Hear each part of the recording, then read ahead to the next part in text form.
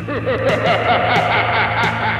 Richten's Guide to Ravenloft, a new vision of horror from the maniacal minds that brought you Curse of Strahd. Explore over 30 domains of dread to terrorize your table, or use the ghastly guide to create your own. Let loose your dark side with all new character subclasses. Unleash fresh nightmares with dozens of malevolent monsters.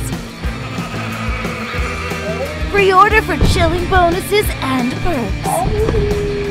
Subscribe to share this twisted content with your table. Face your fears. Van Richten's Guide to Ravenloft. Pre-order now on the D&D Beyond marketplace. Or else. For those of you who might be just joining us, I'm Amy Dallin, and today on D&D Beyond, we are talking about running one-shots, and I am delighted to have Riley Silverman and Satine Phoenix here with me. And if you have some questions for them, we should have a little bit of time at the end to run into some of those. But I do want to know, as we're talking, we've talked about prepping one-shots. What do you do once they're in motion? What are your tips for while you're actually running it? What makes it different? What do you approach differently? Or do you do it exactly the same way that you would for a session? Okay, I think that, like I said earlier, I think with a one-shot, I do feel a little more pressure to end things in a way that's satisfying for the players, and I can't leave on a cliffhanger that's too much, unless, like, it's fun, like, oh, like, sometimes it is fun to have a cliffhanger, like, it makes them go, oh, I'm still part of this bigger world, even though my story in this part of it is done. I think that I tend to, with one-shots, I tend to give players more opportunity to use the big fun things on their sheet. Like, I think that with one-shots, especially because you're not going to be taking long rests or short rests most of the time, I think that if players have a bunch of fun spells, especially if they're playing characters they don't normally get to play, or like classes they don't normally get to play and they're trying something out, I kind of want to give them the opportunity to like really go wild with it and have fun with it. And so I think that maybe as a one-shot runner, I tend to look for more opportunity, I think, to let players bring out their big guns than I might if it was a campaign. That's a great tip. Helping prioritize the sort of like, if you only get to be this person for 3 hours, do the full out version of it. You know, don't keep that secret for 6 months later, because the rest of us will never know. Yeah, exactly. Satine, what about you? Yeah, you have to think about player agency. One-shots are like the ultimate player agency, and you know, when I'm performing in them, I try to show people I'm gonna go through my biggest, baddest spells. Because if you only have 2 hours, I don't know, it's more interesting to go, like you were saying, just go all out. But then if you run out of resources, this is how you role play, because you know it's more interesting to role play when you're out of stuff, in my opinion. But I like to hey, Riley, you're really great, and it's like every time you say something, I'm like, you nailed it. What I like to do is think about what the purpose is. Is the purpose to, and for me it's all emotion evoking. Is a purpose to fill them with fear and dread? Am I doing a horror game? Is it comedy? Do I want them to just play and laugh and be absurd? So that's like the first thing that I go into it with. And then I show them that, and I actually tell them, like, make choices and make them fast. And think about it like you're watching TV, right? Everything you see on TV is edited so that everyone buys in at all times. And so just keep buying in. And by doing that, I reward them. So it's just like, they give, I give, they give, I give, and suddenly they feel confident to do really wild, absurd things. And I specifically like that for one-shots. Now my ongoing campaigns are different because my whole thing as a game master is resource removal. And so you don't want to you want to be a little more strategy oriented when you're playing in my game long term. Ah, that's so interesting. So you encourage that boldness in a one shot, which I have experienced playing with you. I always feel more creative and braver in those games. But in the long-term campaigns, it gives you an opportunity to test out different flavors, where in a one shot, it's like a smorgasbord of deliciousness and big choices. Yeah. Have there been any big lessons that you've learned? Like, did you once approach planning for one shot in a certain way and then try something and it was like a hilarious failure? Have there been any big sort of changes over time in how you run a one shot? I think I used to be overcomplicated with them. I remember actually when D&D Beyond when fandom was preparing the documentary about D&D, Joe Starr brought me in to run a one shot for The Office like before they got into it, and I thought it'd be really cool to create this like complicated sea battle thing using the group battles like mechanics from the Dungeon Master's Guide, and we had a 3-hour session, and it was half of one combat because my combat was so elaborate and complicated that we like by the time they finished it, the game was over, and so none of my story got to play out, and that was my fault because I made the thing too complicated, and so the combat took too long. And so that was like a big thing for me. It was like, okay, don't overdo it. Like I made that joke earlier about you can always throw combat at something to fill time, but you also have to be careful that you don't fill too much time with combat, because now you're not doing a one shot anymore. Now you're just doing a battle arena essentially. Yeah, that's it. Yeah, that right there, actually, overcomplicating it. And, I joke about how obsessed I am with D&D Beyond, but I am serious. I am obsessed. I'm on it all day, every day. And now I go into one shots or just like random games that I'm playing even for multiple times. And maybe I rely so much on it that I don't have to prepare so much. And that's good. But also, I've been dungeon mastering for a really, really long time. And, if you're just starting to dungeon master, definitely take your time, learn, read through other modules and practice that. But now as an experienced, seasoned GM, I'm able to kind of do things on the fly.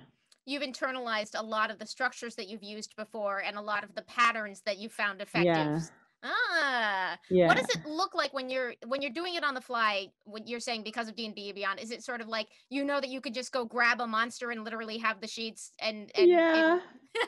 Yeah. Amazing. And sometimes I'll sit down and I'm like, okay, I've got 2 hours and I want them to be inside and outside, so they're going to be moving through a thing. I want them to feel more exploration than combat, so I'm going to throw in some puzzles, and I kind of jot things down. Maybe it takes me 10 minutes to prepare, and then as I'm going, I'm learning what gets them excited. And so maybe at first I was like, maybe some fiends, and I was like, no, I'm going to get like a gibbering mouther or something. And then I start moving around. I'm like, oh no, this monster is going to be this, because I've watched how these two players they use something all the time, and I want to be able to reward them for doing that by having something there for them to do that too. So it's almost like DJing monsters for people. Reading the mood and selecting the next piece that will sort of take it in the direction you want. Yeah, because sometimes, if like in one shots are so specifically different than campaigns. I'm really glad that you started this conversation, Amy. You can prepare a serious one shot, or you can build an entire one shot around new mechanics that you find in these new books, or you can, you just have a wild idea. Like I have I call it my David Lynch mansion. It's just weird. It's just so weird and odd, and it's really fun. And I know what the mansion looks like. So if they go left or right, I already have this in my head. I can run the whole thing like this. Yeah. I will say, if you're watching this and you, like me, are a relatively newer DM or just starting, it's okay if it takes you more than 10 minutes to put the puzzles together.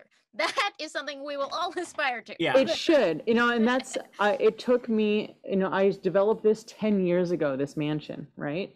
And so now I can run it like this, but it took me 5 years to be able to know it. And then once I started exploring it even more, and I built it about 2 minutes in front of the other game masters, but you don't know what you're capable of until you try. And so I say, keep going and keep trying and keep expanding your boundaries of what's complicated. And also, you might fail, and you're probably going to fail. I failed for 3-4 years, and that's okay. I just admitted oh man, and sometimes nobody knows you failed unless you said something. That was one big thing I learned. I was like, if I just shut up, everyone thinks I know what I'm doing. Yeah, the amount of times that a goof becomes part of the game. It'd be like, oh, I love when that happened. And it's like, oh, I didn't actually find that myself. But all right, cool.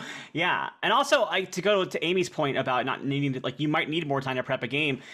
There is something to be said about running pre-made modules for your one shots. If you know that you have a one shot to run, and you know that you have this time to do it. Like, that's what I did. I got really, really busy in the last month. So when I knew I had this Jasper's Game Day thing coming up, I have one-shots of my own that I could have run, but some of them I've already run on stream before, so I didn't want to repeat some stuff that I've already put out there. So I was like, you know what? I really like this module, Price of Beauty from Candlekeep. And it felt really fitting for the tone of what Jasper's Game Day is trying to do, because it's a piece that's all about like personal self-image and self-worth and stuff like that. And that just felt really like applicable. And so I ran that, and I think there is something to be said about that as a tool. If you're getting into this and you haven't done it a lot, and you just want that, I almost said training wheels, but it's not training wheels, because it is also work, and you have to read the module, you have to understand it, and also I don't think any module is ever really played exactly how it's written in the book. I think the way that you interpret it and the way that you put your own DM glasses on it, you change stuff around. You might go, I don't really like the way that this character does this thing, and so I'm going to change how they do it, or I'm going to tailor this more to my players, or I like this idea better, and you just have fun with it. And that kind of teaches you, I think, too, when you start building your own one-shot modules, you can kind of go, oh, I really liked when I did, like, I mentioned that sandbox thing earlier. I think that if I hadn't already run a bunch of my own one-shots, I think that like something like this, where it's like, oh, cool, I'm in this space, these people are moving around no matter where I go, that's something I would have taken forward to other games for sure. I love that you brought this up, because of course a ton of talented people put a bunch of work into making these modules. Yes, exactly. They should be enjoyed. Yeah. Someone has done a lot of the work for you. Although I have learned that my prep is very different when I'm running a pre-made, because I feel that responsibility to sort of deliver on what they've set up in combination with my own thing. But of course, like you said, no one else is going to run an NPC exactly the way I will. It's like, in the world of theater, you can have a million different productions of Hamlet, and they're all using the same text, but they're all different because people are bringing new interpretations and bringing new interactions. And it much more than theater, where there is, it's going to end the same way pretty much every time. Your one shot may not be quite that faithful, but anyway, my point was it will be different. I have played in modules that I have run myself, and I've played in them later, and I haven't been able to like. It's still fun to play in, because the DM does it differently than I would have done it, and like it's not exactly the same plot, So. All right, let's see. Let's get to some questions. Oh, Satine. Oh, I was gonna say I play the same one shot at all the conventions, and it is never the same. That's amazing. Actually, I love this question from Aaron Lohr. Speaking of Jasper's Game Day and having watched Satine's game, what do you do when things totally go off the rails? You lean in. You just lean all the way in. You say yes and oh gosh, and you just keep going. I love that, because really off the rails is just to a different location, right? Yeah. Mm-hmm. Now you're just barreling in a different. That's what's great about things. They aren't trains. They actually can swerve in any direction you want. Okay, so this is a specific one. Fenway used a bean and grew a pyramid in an underground fighting ring in my brand new city, and broke the building, and then did another bean into the mummy's mouth that was in that, and then a beanstalk crawled out, and they were trying to do this undercover stuff, and it broke literally a new city that we're building right now. And she already broke it before it's even finished. Beautiful. Yeah. Did you learn something about the city from watching it be broken by I did. I learned how it dies.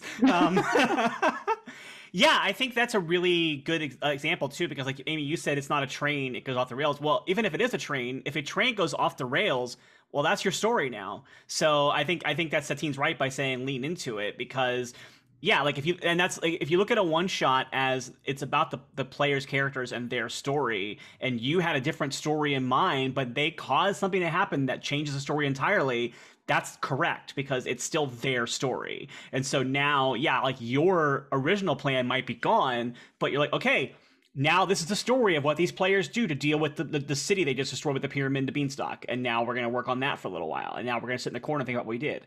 And that's a game. So. And if you know the world around you, that's so important. That makes it easy. Mm-hmm. Who's going to respond to this, and how are they going to respond? Maybe Tibbs asks, considering time limits in a one-shot, what sorts of things can you do to help players quickly get consensus on what to do? How do you help people move along? Impatient characters. NPCs who are like, come on, we need to move. Yeah. I love that. like Satine said, like if events are going to happen, they're going to happen, and so the players stand around talking about something, and suddenly the bank gets robbed. Like, okay, are you going to chase after these guys? Or are you going to stand around talking about which direction you think they might go? Like, you're going to chase them. So, Poison air is one of my favorite. Eberron has the that magic part inside of it. It's like radiation. So yeah, you only got 2 hours to get out of here. You better get out or you're dead. That's a good one. Or literally, I'll put like a timer and I'll sit it there, and I'm like, oh look, there's 1 minute left, and they're like, ah. Ticking clocks are the best. Oh, that's great. I don't believe I've ever used an actual physical timer in game, but that would certainly work on me as a player. Revemi asks, or Revemi? Very sorry if I'm butchering that. How do you end a one shot when you're out of time, but you don't have an ending in sight? I think it's really important when running a one shot to really be aware of your own clock as you're playing. And so if you are getting, like, say, if you have an hour left, that's when you need to start be thinking about, like, how do I get to stuff? And that's why earlier when I was talking about what I consider when I'm structuring a one shot, I always go, how do I resolve this thing if these other things don't happen? And so, yeah, I think that is part of your planning process ahead of time, so that you know that, like, okay, I know this is where the story is going to end, or I know this is where things are going to happen at. Like, so what version of that can I do with that? Like I did when we did my show Monday, we definitely were running out of time, and like we did not have time to run combats. And so we, I didn't want to, we were the last show of the night, but I didn't want to make our tech person stay up super late to be with, because they were on the East Coast time too. So I kind of like did like a chase montage where I still let the players describe what they were doing to get out, but we just didn't roll dice for combat. We had like, we gotta go, this is all gonna happen, we have to get this guy out of here. And so, you kind of fast forward through some of the action. Great idea. Yeah. I try to keep time about 30 minutes and then 20 minutes. And just like Riley, you're reading my mind. It's great. But yeah, I keep time, but I keep track. Now it's like 20 minutes, 15 minutes, and I start moving the world so it speeds up a little bit. And yeah, I hate when I have to take away too much, but things are going to happen, and they either see it from here and stop it from happening, or they see it from here and it happens without them. I love that. Sarah Tony asks, how do you get better at yes-anding or rolling with the punches? I tend to get stuck when things do go differently, especially when the game is on a timeline. And I relate to that because I have had to learn over time that the chaos I love as a player, I was surprised when I started DMing how different it felt, because suddenly if my plan isn't going, I would feel that insecurity of like, oh no, if the thing that I improvise isn't as satisfying as what I had planned, I will be disappointing everyone. And partly that just came a little bit with experience of sort of trusting that myself and my players will all have each other's backs, and reminding myself that certainly as a player, I have very rarely left a table not being like, the DM, any DM who's really trying to give everyone a good play experience, usually if you're all on board, very bad tables accepted, let's not talk about them, but like the vast majority of the time, you leave the table being like, that person really wanted me to have a great time, and we all helped each other really have a great time, and you find those moments and it's going to go fine. And remembering that from the other side, just an experience built my confidence. But do you have any practical tips for getting better at that rolling with it yes and part? I'll let Satine go first so I don't say what she's planning on saying. Well, it just shows that I think you're a great dungeon master.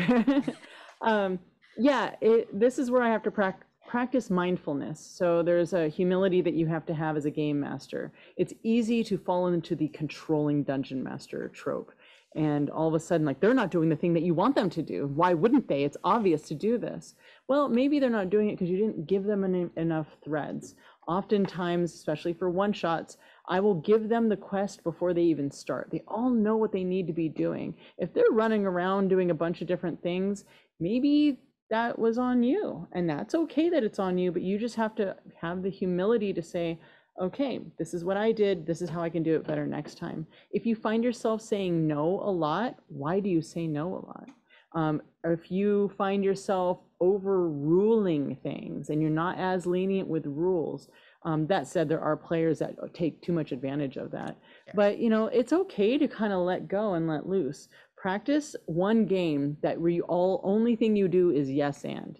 Now, okay, yes, and this. If this happens, then this happens. But you don't want to just give it to them and give them like a whole smorgasbord of freedom. You also have to show consequences. Yes, you can totally do that. That guard over there just saw you do that. Now you're getting chased through the streets. So, but you also don't want to over punish. It's a dance. Definitely, you learn how to dance. I love that, Riley.